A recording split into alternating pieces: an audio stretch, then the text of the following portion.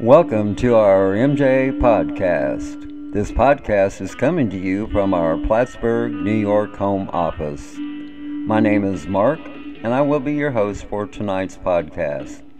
Joining us later will be one of our co-hosts and a guest speaker.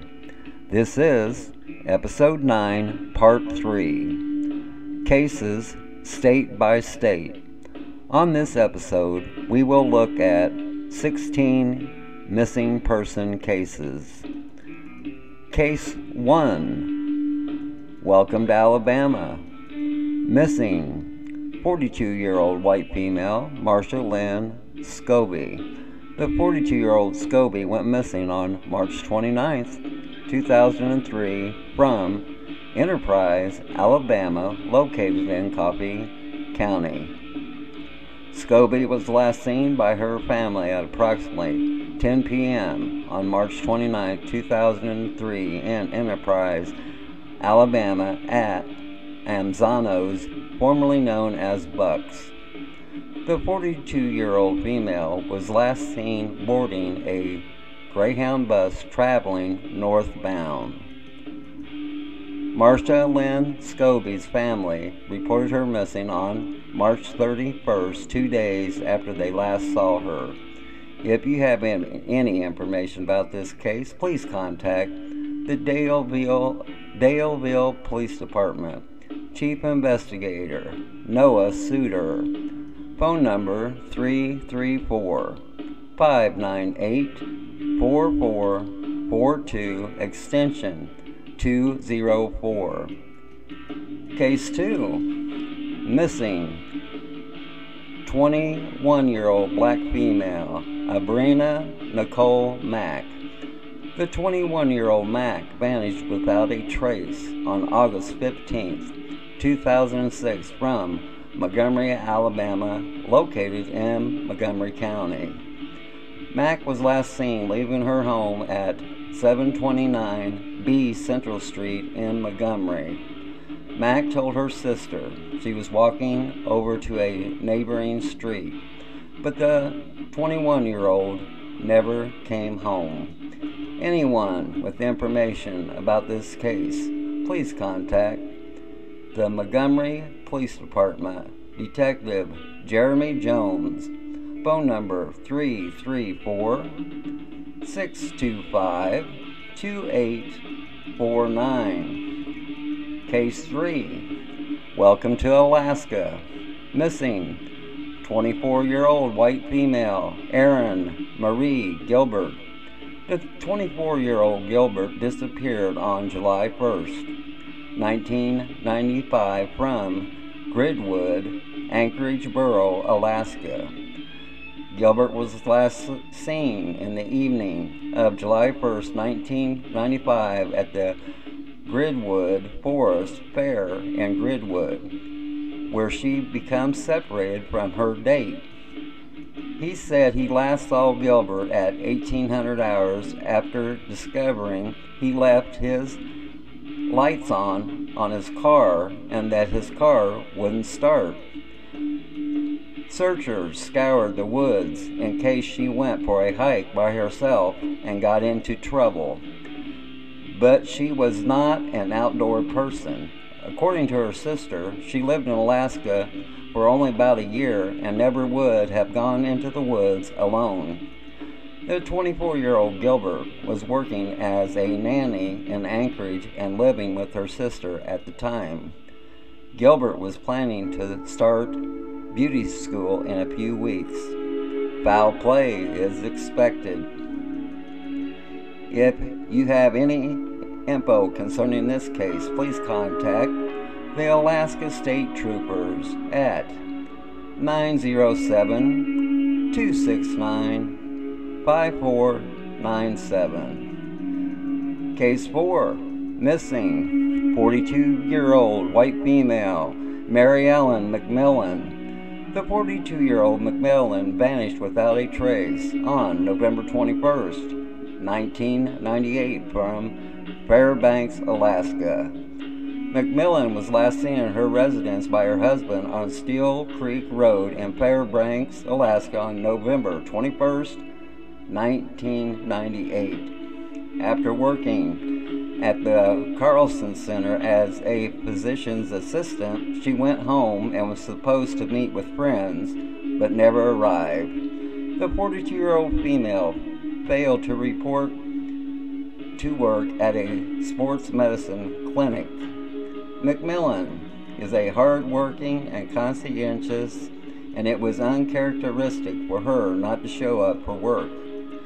The 42-year-old McMillan was last seen driving a dark green 1994 Subaru Loyal wagon with Alaskan license number CSY-207. The family feared she may have driven into a ditch, but searches turned up nothing. She was declared deceased by the state court judge in 2004. If you have any info concerning this case, please contact the Alaska State Troopers at 907-451-5326. Case 5. Welcome to Arizona. Missing 31-year-old white female Patricia Rochelle Corona. The 31-year-old Corona vanished without a trace on November 22nd, 1998 from Phoenix, Arizona, located in Maricopa County. On November 22nd, 1998 at approximately 3 a.m., Corona was last seen in a late model white Cadillac Eldorado in the area of 1400 West Pasadena in Phoenix, Arizona. It is possible the 31-year-old left on foot in that area. Corona has not been seen or heard from again. Foul play is suspected in her disappearance. Anyone with information about this case, please contact the Phoenix Police Department Missing Persons Unit Detective Stuart Schomershoe, number 602-261-8065. Case 6. A missing couple. Missing 43-year-old white female Catherine E. Nelson and 58-year-old white male Charles Martin Russell. Nelson and Russell disappeared on February 2nd, 2002 from Phoenix, Arizona, located in Maricopa County.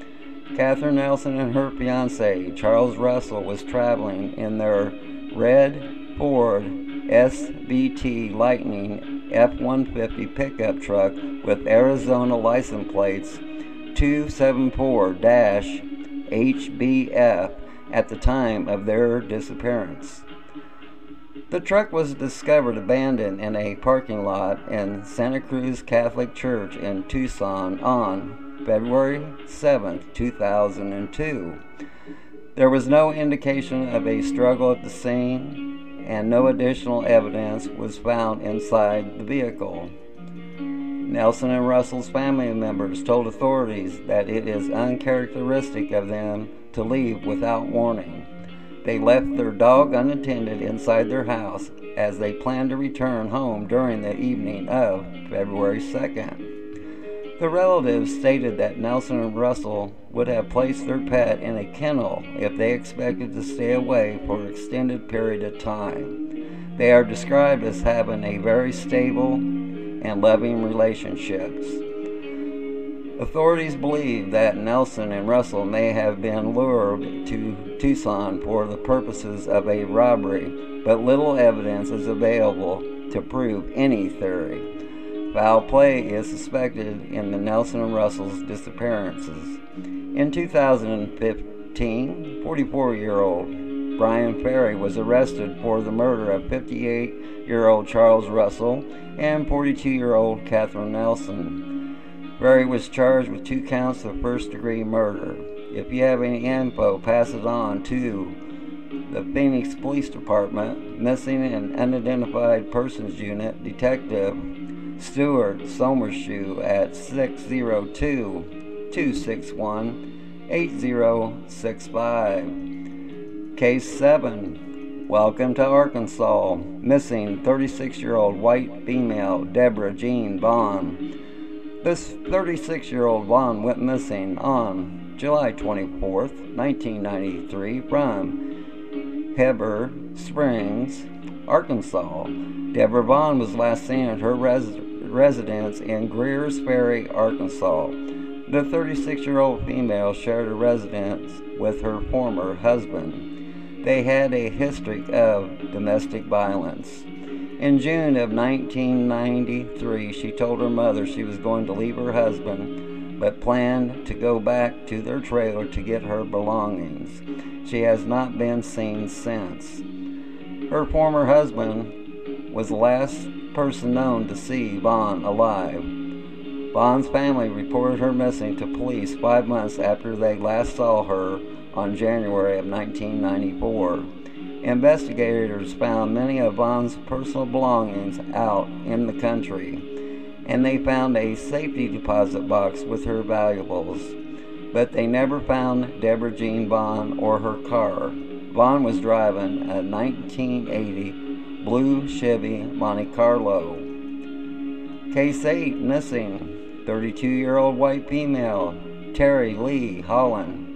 The 32-year-old Holland vanished without a trace on June 1st, 1997, or could be the year 2000 or later. The exact date isn't known at this time. She went missing from Alexander, Arkansas, located in Saline County. On August 5th, 1997, Miss Holland's mother, Eve Sims, stated that she has not seen or heard from her daughter since June 1st, 1997. Previously, Terry was charged with possession and the manufacturing of methamphetamines and other drug-related violations on February 5th, 1997. Holland had a court date to hear her case on July 14th, 1997, which was set on May 5th, 1997.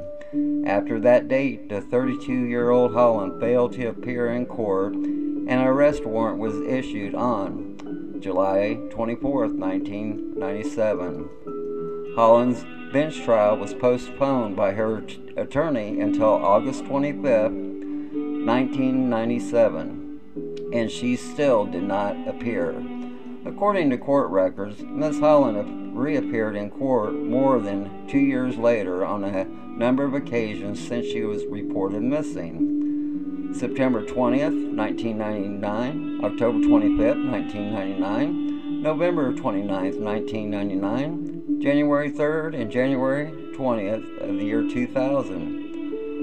Holland pleaded guilty to charges against her and was sentenced to an Arkansas Regional Prison Facility for drug treatment while incarcerated. It is unknown where Holland is at this time.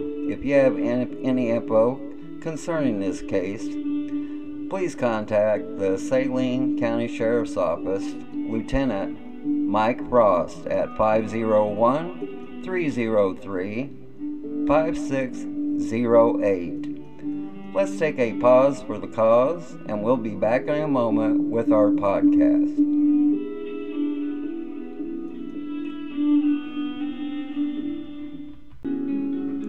MJA would like to give a special shout out to the Corbin Connection comedy channel on YouTube. Mr. Corbin is a very funny man with his 3 alter egos. Once again, that's the Corbin Connection on the comedy channel on YouTube. Check it out. Thank you.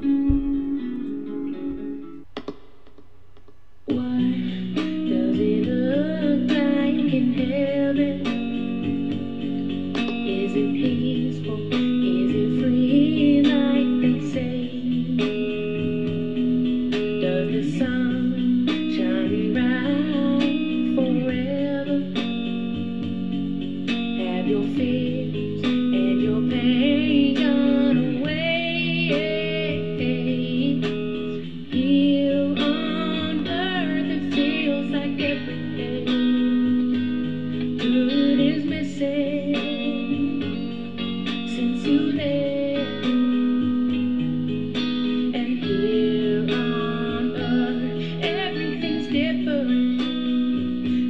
an emptiness. Oh, I hope you're dancing in the sky, and I hope you're singing in the angels' choir. I hope the angels know what they have. I bet it's so nice up in heaven since you arrived. Now tell me, what do you do up in heaven? All your days filled with love and light. Is there music? Is there art and invention? Tell me, are you happy? Are you more alive? 'Cause here on earth it feels like everything good is missing since you left. And here on earth everything's different. There's an emptiness. Oh, I hope you're dancing in the sky, and I hope you're singing in the angels' choir, and I hope the angels know what they have. I'll bet it's so nice up in heaven since you arrived. Since you arrived.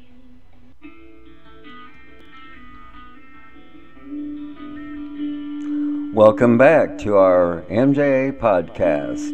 This is episode 9, part 3, the series Cases State by State.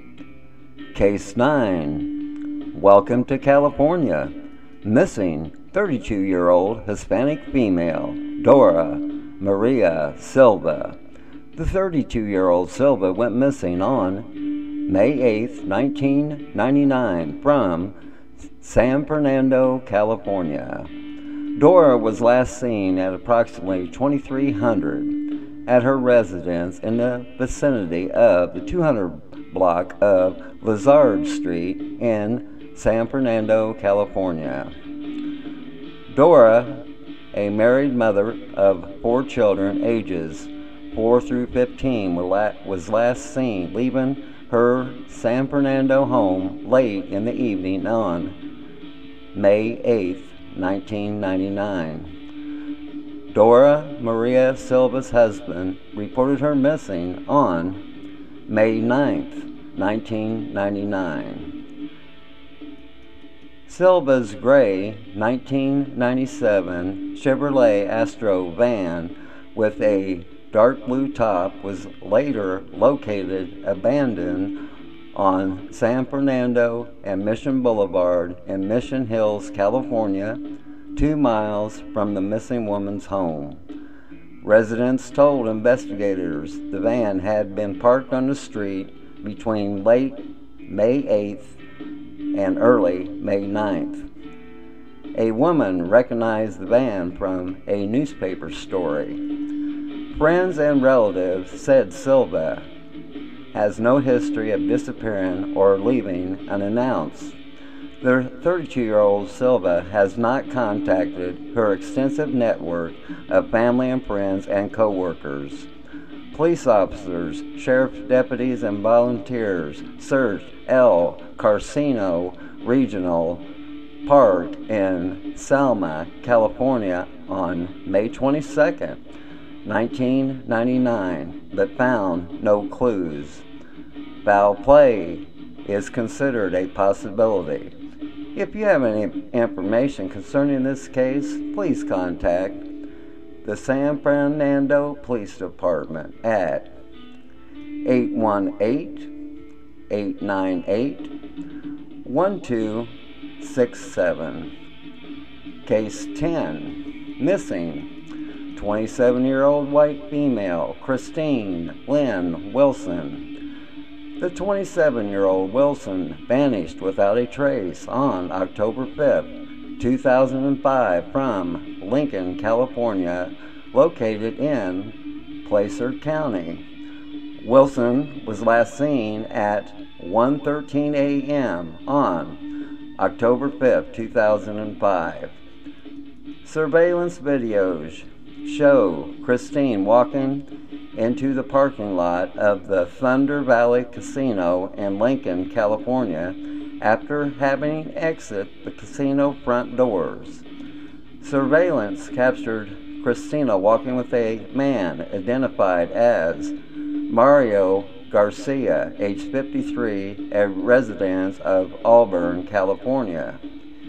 It was proven that Garcia did in fact kill Christine, and he was convicted of her murder on the first degree on November 22, 2006, and was sentenced as a second striker on January 11, 2007, and was given 59 years to life in prison. Wilson's remains have never been found.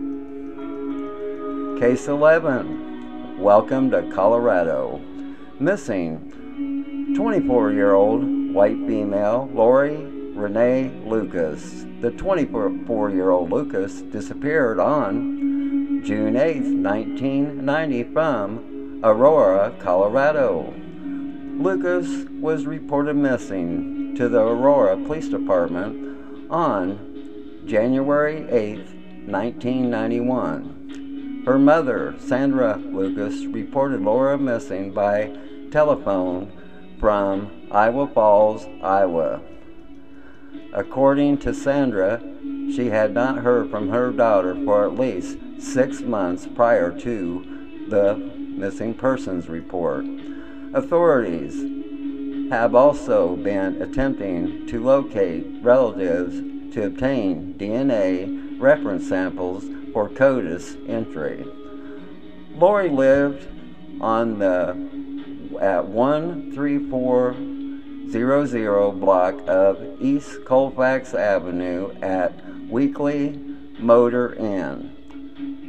Lori was last seen with William Bannister, a suspected serial killer. Mr. Bannister advised law enforcement the last time he saw Lori Lucas was in September or October of 1990. Mr. Bannister stated that Lori left for Texas with a roofer named Mike. Mr. Bannister has been unresponsive to follow-up interview requests.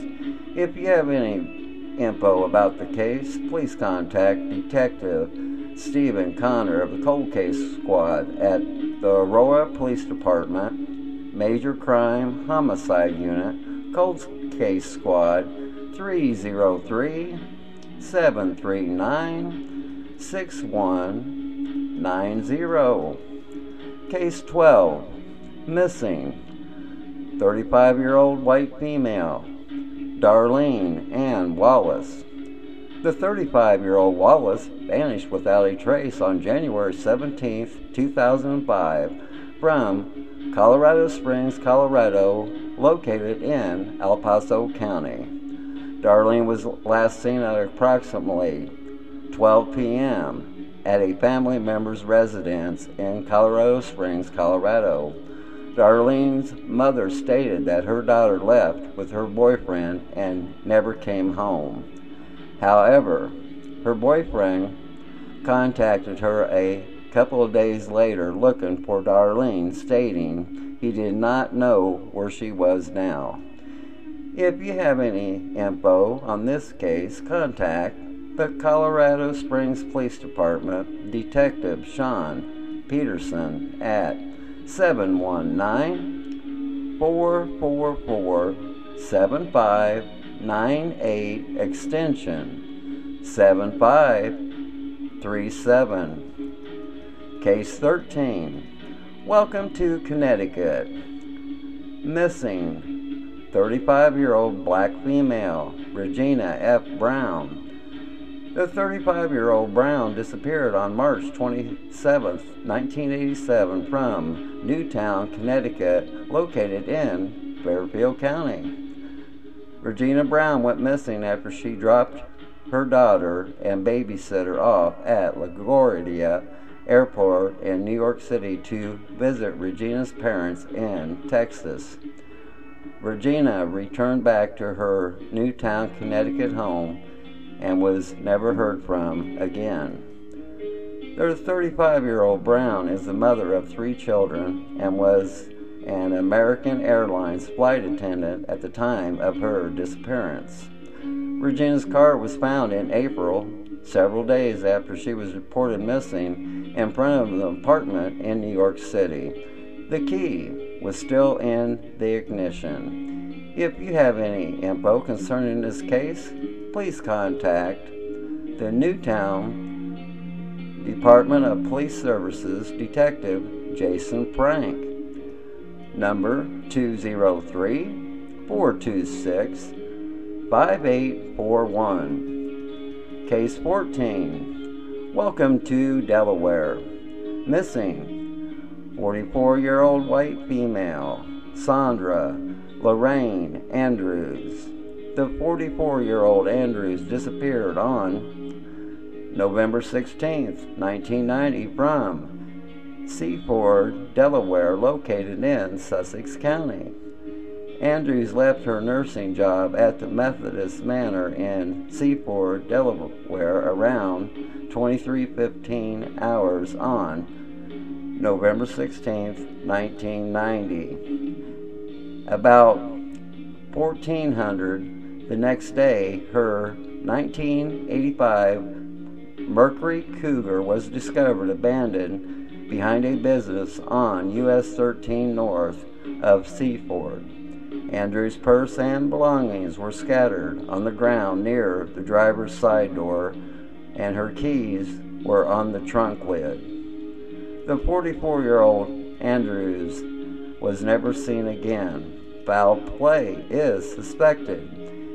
Andrews, a mother of 2 grown daughters, had divorced in 1982 but was reconciled with her ex-husband. If you have any information concerning this case, please contact the Delaware State Police at 302-739-5939. Case 15. Welcome to Florida. Missing 16-year-old white female, Christy Jean Rogers. The 16-year-old female vanished without a trace on August 2nd, 1997 from Crestview, Florida, located in Okaloosa County. Christy was to spend Friday night on August 1st, 1997 at a girlfriend's house, but instead went to her boyfriend's home.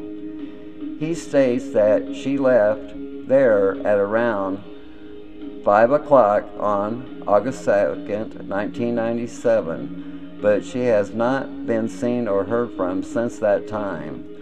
Rogers wasn't a runaway. The 16-year-old Rogers had no problems at home, and there was no reason for her to leave home. Rogers took nothing with her, including medication she was taking for a kidney infection. None of Rogers' friends knew anything. In February 1998, a bag containing clothing, keys, makeup belonging to Rogers was discovered behind a shopping center close to where she disappeared.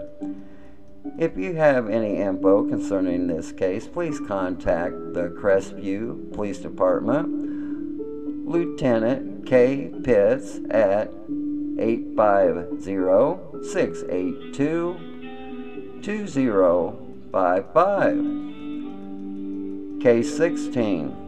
Missing 19-year-old white female, Brittany Jean Wright. The 19-year-old Wright vanished without a trace on July 22, 2007 from Vernon, Florida, located in Washington County. Wright was last seen outside her home off of County Road in Vernon, Florida on July 22, 2007. Around 11:30 p.m. to midnight, Brittany asked to borrow her mother's cell phone. At approximately 2 a.m. or 3 a.m., a cousin staying at the residence noticed Brittany's bed was empty.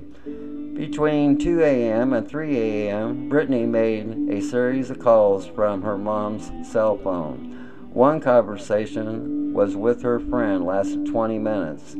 These calls are the last contact of Brittany. All of the Wright's belongings were left at her home: cell phone, purse, clothing, identification, and other items she would normally take if she was leaving her residence. Investigators say they have spoken to people where they've seen Wright since she disappeared from home, which leads them to believe there is no foul play involved. Those tips and comments led them to searching areas in Alabama and Georgia. In addition to Washington County, she also has family in Ozark, Alabama area. There is no indication she traveled there after her disappearance. Authorities believe there is no foul play involved. However, they are concerned that no one has heard from her since she disappeared.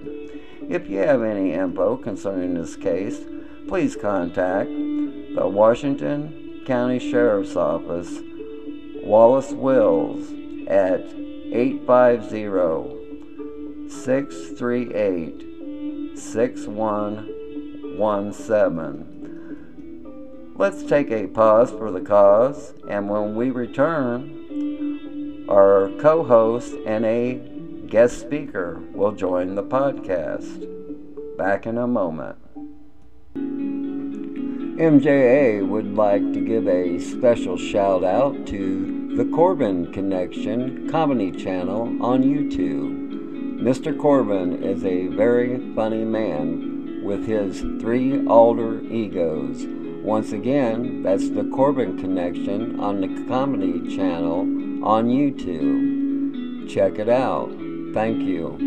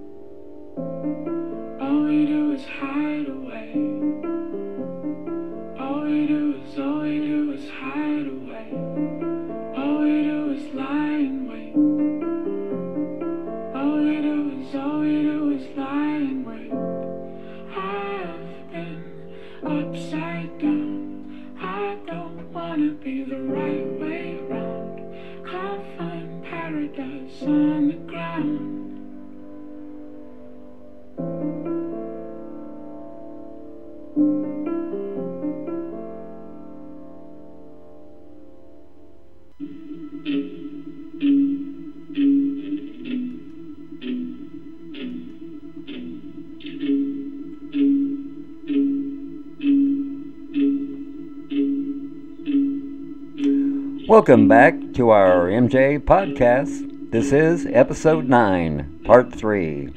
The series, Cases state by state. Good evening, everyone. It's with deep regret that our co-host and our guest speaker couldn't be on the show tonight. We will keep you updated when they will return. I have a quote for our listeners. It has been said, "Time heals all wounds." I do not agree. The wounds remain. In time, the mind, protecting its sanity, covers them with scar tissue and the pain lessens. But it is never gone. Rose Fitzgerald Kennedy. Always remember, folks, if you ever get bored with nothing to do, well, take a walk deep into the woods. You might be surprised at what you might find. I want to thank our listeners for tuning in. That's the end of our MJ podcast. This was episode 9, part 3. This series, Cases State by State. My name is Mark, and I was your host for tonight's show. And we say to you all, good night from Plattsburgh, New York.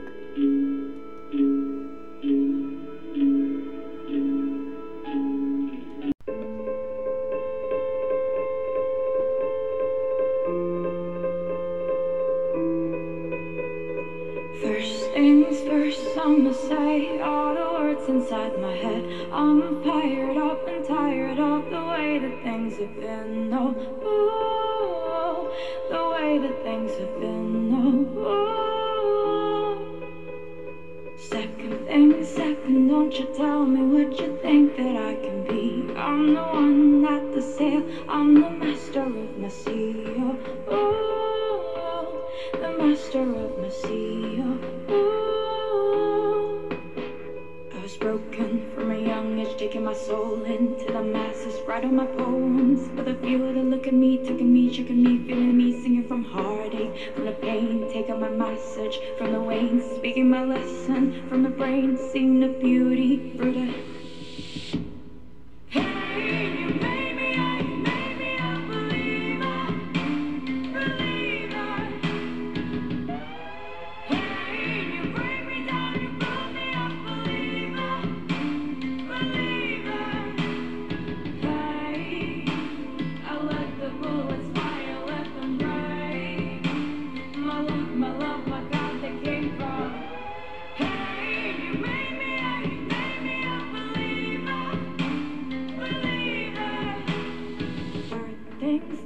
and a prayer to the ones up above. All the hate that your brothers turn your spirit to a dove. Oh, your spirit up above. Oh, I was choking in the crowd, living my brain up in the cloud, falling like ashes to the ground, hoping my feelings they would drown. But they never did, ever let everything flow, inhibited, limited, till it broke up and it rained down. It rained down.